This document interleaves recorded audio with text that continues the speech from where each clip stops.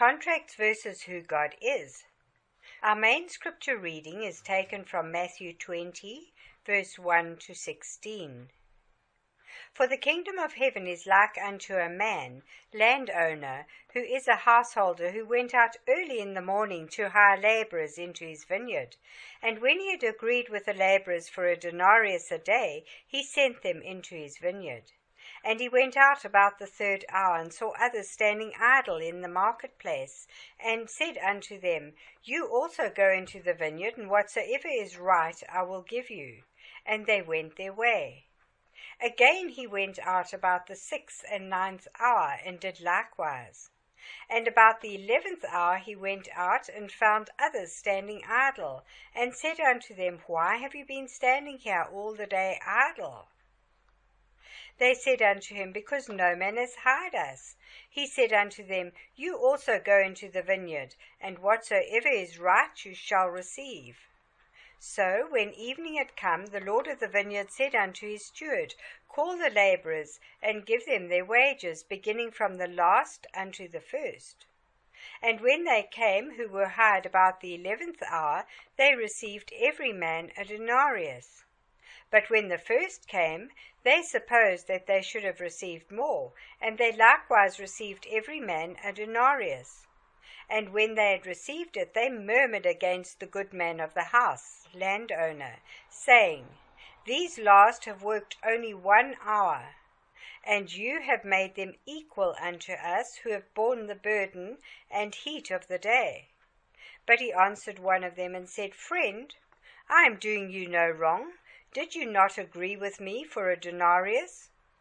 Take what is yours, and go your way. I will give unto this last man the same as unto you. Is it not lawful for me to do what I wish with mine own things?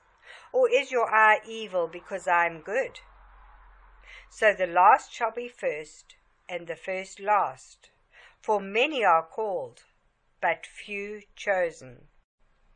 Chapter 1. God is an honest employer. In the days of Jesus, the people used to work for 12 hours in a day. They would receive for that 12-hour shift a wage of 1 denarius. Jesus tells us that the landowner is God the Father. When we are serving God, we can expect to receive something from Him.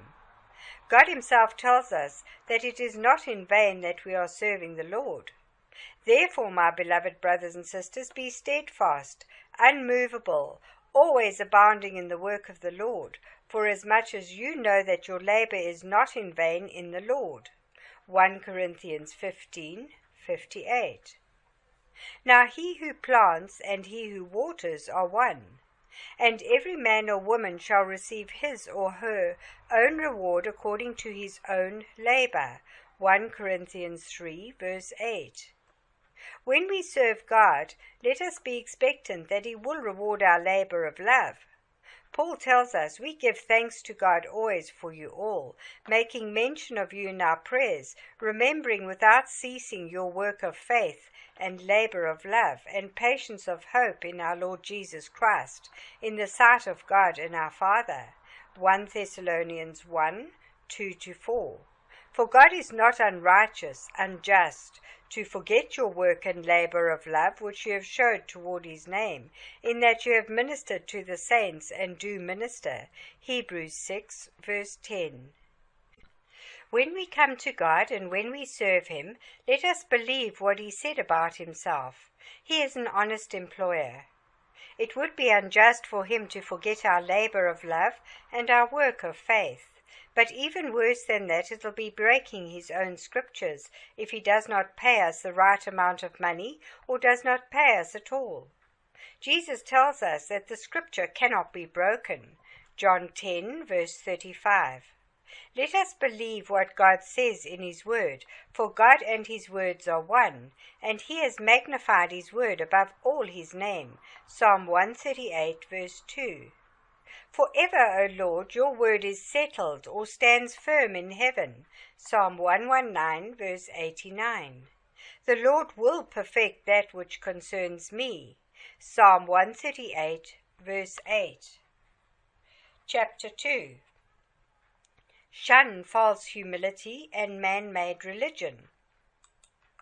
I used to work with a dear sister in an outreach program for children. The sister used to do a similar outreach for a big Christian charity.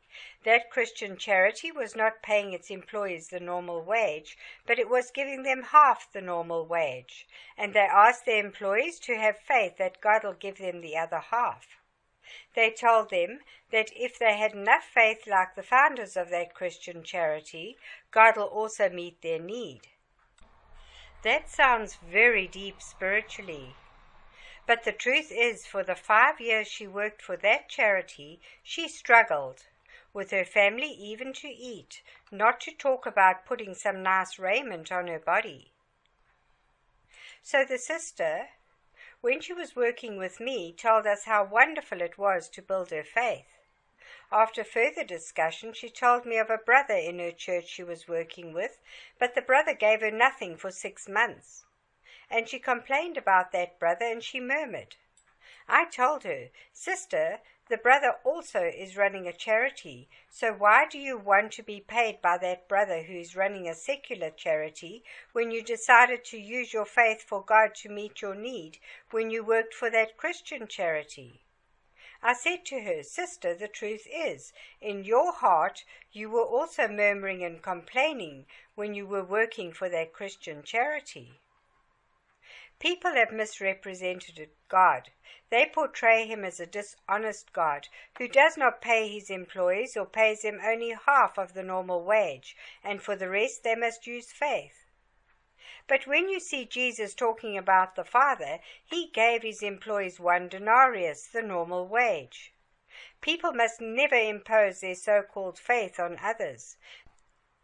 They will tell you, God provided for us when we started this ministry, so since we have hired you, we ask you also just to believe. It is not right. If you use other people's services, pay them the normal wage. It is not up to them to give it back to the ministry.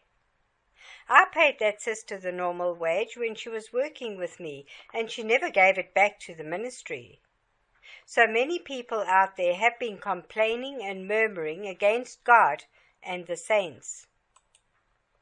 A pastor friend of mine was using the services of a cameraman to record their TV programs. They were not paying the brother a dime. And the brother was doing great recordings for their church. And the pastor recommended him to another church so that he could also do their recordings.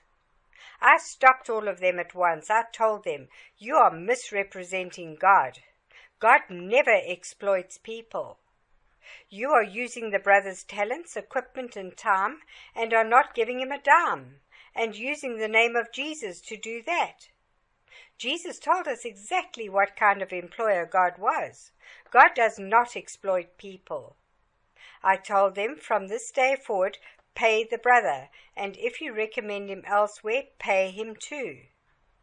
And leave it to the brother to sow back that money into your ministry, or keep it as the Lord leads him, and not as you are trying to impose it on him. Chapter 2:1. The example of our father Abraham. Our father Abraham went with his 300 men to fight the confederacy of kings led by Chedorlaomer, who had captured his nephew Lot and his family in Genesis chapter 14. Abraham believed that God was his provider, his Jehovah Jireh. So, when he had defeated those kings and taken all their spoil, he restored it to the king of Sodom and Gomorrah. Abraham was full of faith and believed he did not need what belonged to the king of Sodom and Gomorrah. So he told them boldly, I have raised my hand to the Lord, God Most High, the possessor of heaven and earth, that I will take nothing from a thread to a sandal strap, and that I will not take anything that is yours, lest you should say, I have made Abram rich. Genesis 14, verse 22 to 23. But Father Abraham did not impose his faith on the 300 men who went with him to war. Though he refused to receive any reward for delivering Sodom and Gomorrah, yet he said, "Accept only what the young men have eaten, and the portion of the men who went with me, Anah, Eshcol, and Mamre. Let them take their portion." Genesis 14, verse 24. So Abram asked the kings of Sodom and Gomorrah to give his 300 servants, who were led by Anah, Eshcol, and Mamre, their portion of the spoils. Jesus tells us, if we say that we are children of Abraham, we must do the work of Abraham. They answered and said unto him, "Abraham is our father." Jesus said unto them, "If you were Abraham's children, you would do the works of Abraham." John 8, verse 39. 2:2. False humility.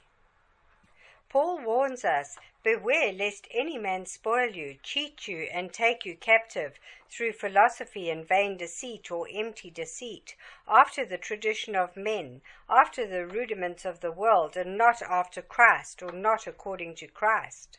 Colossians 2, verse 8. Jesus tells us that if we have seen him, we have seen the Father. We know that whatever Jesus says about the Father is true. Let us do all things according to Christ, who is the seed of Abraham. Since we are in Christ and have become the children of Abraham through Christ Jesus, let us walk like our father Abraham walked, and let us walk like Jesus walked. God rewards everyone who serves him. Let no one spoil you of that reward. Let no one cheat you or beguile you of that reward with their philosophy, theology, or religion which is not based on Christ. Whatever people tell you, they must prove it in the Word of God, for Jesus is the Word of God. Revelation 19, verse 13. So if something is according to Christ or after Christ, it must be based on the Word of God. For there are three that bear witness in heaven, the Father, the Word, and the Holy Spirit, and these three are one. 1 John 5, verse 7. If it does not bear witness with the Word of God, it is neither of the Father, nor of Jesus, nor of the Holy Spirit. It is established by men. It is a man-made religion, philosophy, theology, but it is not of God. Paul goes even further to drive this point home and says, "Let no man or woman beguile, cheat you of your reward in a voluntary humility, taking delight in false humility, and worshipping of angels, intruding into those things which he has not seen, vainly puffed up by his fleshly mind." Colossians 2, verse 18. It is an old trick of Satan. He pulled it with Adam and Eve in Genesis 3. Lord God said unto the woman, "What is this that you have done?" And the woman said, "The serpent beguiled me, and I did eat." Genesis 3, verse 13. The enemy always wants us to question the Word of God. Has God really said? With all these scriptures from the Old and the New Testament, it is clear what the will of God is, but many well-meaning Christians buy into that deceit of Satan. They cheat themselves of the reward God has in store for them. Adam and Eve cheated themselves of the reward of enjoying the Garden of Eden, and they found themselves expelled from that garden. Many well-meaning Christians, like that sister who used to work for that Christian charity, she thought she was voluntarily humbling herself, but it was a false humility. By so doing, man tried to establish their self-righteousness and make God look bad. They say to God, "Look how humble I am." But God is saying, what you are doing is not according to my word, and not according to Christ. The truth about that is, people will be vainly puffed up by their fleshly mind. They will say, "I have more faith than you all because I refuse to be paid for what I did." But deep inside them, they will be complaining and murmuring. God wants us to serve him joyfully.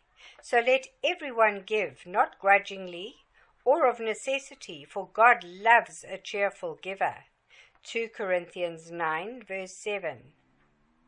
Let us give our time, our energy into the work of the kingdom, not unwillingly, grudgingly, because people are coercing us, or of necessity because people say it must be and cannot be otherwise in this ministry or church. You will work and not be paid and glorify God. God is not glorified in any of these things. If we had a physical employer who did not pay our wage, we would sue him, and that employer would have a bad reputation among his competitors. Do we think that God is such an employer? No. God is far better than the best employer you ever worked for on earth. Paul tells us these things indeed have an appearance of wisdom in self-imposed religion, false humility, and neglect of the body or asceticism, which are of no value against the indulgence of the flesh. Colossians 2, verse 23. It is not from God but men. It is a self-imposed religion, and they suffer things that God did not intend for them to suffer. But they do that to make themselves feel super spiritual. They establish their own holiness, their own righteousness, and they feel good about that. That dear sister and her family, while she worked for that Christian charity, were ascetic, and they thought God was doing that to them. May we always do things according to Christ and not otherwise. 2:3. Love those who despitefully use you. Luke 6, verse 28. Bless those who curse you, and pray for those who despitefully use you. Unfortunately, in Christendom, we still have many believers who do not know that God rewards everybody that works in his vineyard. And even when some of them know, they still ignore the word of God and exploit brothers and sisters in the church. They despitefully use us. We are called to bless and not to curse. Out of our mouth and heart must only go forth blessings. We pray for them, that God will open their eyes so that they will do things in the kingdom according to Christ. We pray that they will do the works of Abraham, since Abraham is their father. But above all, we pray for ourselves, that God will give us the grace to love them unconditionally and not to resent them for what they are doing or have done to us. I was working with some brethren, and they asked me to go to a location. I had to pay for my train fare. They were supposed to be paying for my train fare too, since their own train fares were being paid for. But they thought that I did not need the money. So I went a couple of times because the Lord told me to go and help them. But when the Lord did not tell me to go, I stayed at home. So they were asking themselves, why did G not come? I knew that they knew the scriptures, and I know that God told them to pay my fare. So why should I use my food money for the train fare and suffer hunger? So they decided to pay for my train fare, and I went to London, where they wanted me to be. I was working with another group of Christians on a mission. The previous person who was doing that mission work was being paid a salary, and his accommodation was also paid for by that group of Christians.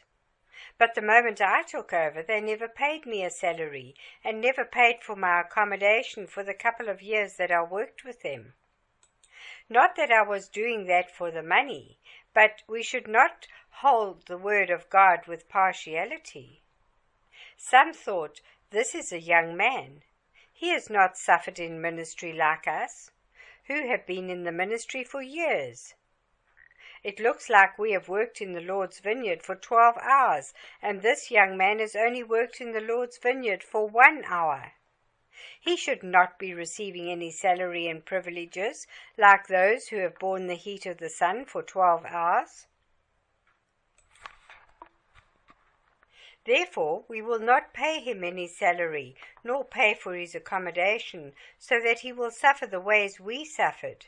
And only after he has suffered like we suffered and been in ministry for many years like us, then we will consider giving him the same salary and pay for his accommodation. Jesus, in his parable of Matthew 20, 1-16 says that the father does not treat the young minister that way. He gives them the same salary, though they have not been in ministry as long as the older ministers have been. My prayer is that we will know the heart of God and not abuse and misuse young ministers. You do not have to give them a big salary, and do not be partial, so that you will pay one minister and not pay the other. May God bless them. Paul says, "Behold, the third time I am ready to come to you, and I will not be burdensome to you, for I seek not yours but you. For the children ought not to lay up for the parents, but the parents for the children." 2 Corinthians 12, verse 14. This group of Christians had the money, but they were financially burdensome to that young minister.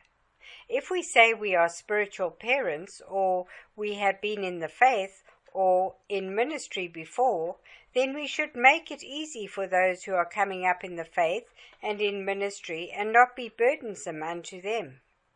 Our heart should be, what I went through, I will not allow anybody to go through it, if it is in the power of my hand to help. That is why I write these Bible studies. What took me years of studying and searching the scriptures, I put them into writings, so that the Christians who come after me can just read the revelation and go and live it out. They'll be able to do greater works than I, for they climb upon my spiritual shoulders to reach higher levels with God. If I had an evil eye, I would say they also have to spend the time I spent in prayer, fasting, reading and studying the scriptures to get the revelation God gave me. But when you know the ways of God, you understand that God does not think that way. So you should not think that way either. You should go and prepare the way for other believers by making the crooked ways straight, the rough places smooth, exalting the valleys by banking them up, and to bringing mountains low, so that the believers coming after you can run this race of faith as fast as possible, without worrying about pitfalls or stumbling blocks, for you have taken them all out of the way. Luke 3, verse 5. I have no condemnation whatsoever. I know God is not condemning me, because the way of the kingdom is clearly stated. If one party is ignoring the way of the kingdom, I am not under any obligation to do what they are asking me to do, unless God tells me to do it, or I decide of my own free will to do it. Let us avoid false humility. If we are doing something for free, let us do it with all our strength, might, and heart. If we cannot do it, we tell that person or ministry, I cannot do it for free. I need to feed my family. I need to let them know that when it is convenient for me, I will do it. Paul, the great apostle to the Gentiles, asked the disciple Apollos to go with a missionary team into Corinth, but Apollos said no. Paul writes to the church, "Now concerning our brother Apollos, I strongly urged him to come to you with the brethren, but he was quite unwilling to come at this time. However, he will come when he has a convenient time." 1 Corinthians 16, verse 12. Apollos could have said yes, just to please Paul, but while he would have been on that journey, he would have been complaining and murmuring. God does not want us to be murmuring and complaining. Or Apollos could have said, "I will go," but on the day of the missionary journey he would not turn up. I have seen in the ministry many people like that. They say yes to please the pastor, the prophet, or the apostle, but they do not do anything at all. God wants us to do things from our heart. Apollos wanted to serve God, but the time Paul wanted to send him was not convenient for him, but he said he would come when it was convenient for him. Let us learn to speak the truth to each other in love. But speaking the truth in love may grow up into him in all things, which is the head, even Christ. Ephesians 4, verse 15. But sometimes some ministry or some brothers or sisters have nothing to pay us with. If they had, we know they would give us the normal wage for our services. So in that case, we help them with our whole heart. And when they are on their feet, able to function on their own, we either decide to let them continue on their own or to be involved with them for a long period. Let our love be without hypocrisy or dissimulation. Abhor that which is evil. Cleave to that which is good. Romans 12, verse 9. So let us love the brethren and the sisters, and let us never feel like people are exploiting us or are taking advantage of our generosity. If we are helping people or a ministry and we are not able to tell them that what they are asking us to do is inconvenient for us right now, or we feel like we can never say no to them, something is wrong. We have become a captive of that ministry or person. Only God has that authority over us. To be continued.